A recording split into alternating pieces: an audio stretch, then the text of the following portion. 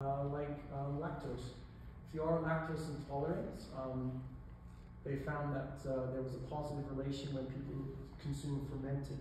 So if you're, that can have sometimes be very beneficial. As well as the food we eat.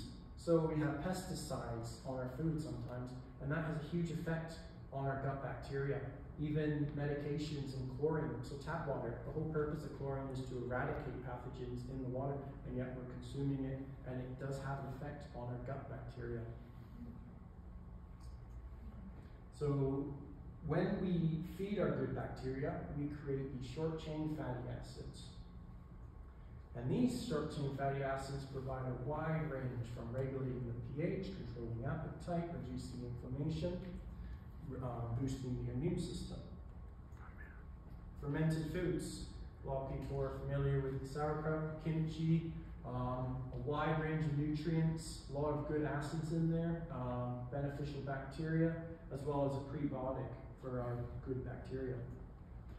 Bone broth, superfood. Yep. So all those sort of amino acids I've been talking about, the glucosamine, the collagen, it's all found in bone broth. And that's why it's so beneficial for the gut. Ideally, I recommend more on the beef and the chicken side of things due to the high amounts of glycine. And lastly, probiotics. I'm not a big supporter of probiotics, and I don't usually recommend them unless there's an infection going on.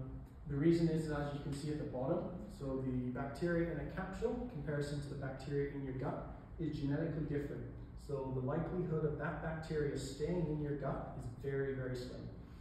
Majority of the time they will just be eliminated. Studies have found that there are usually high concentrations of bacteria in your stool as you're supplementing probiotics, and when you stop, you go back to your normal state.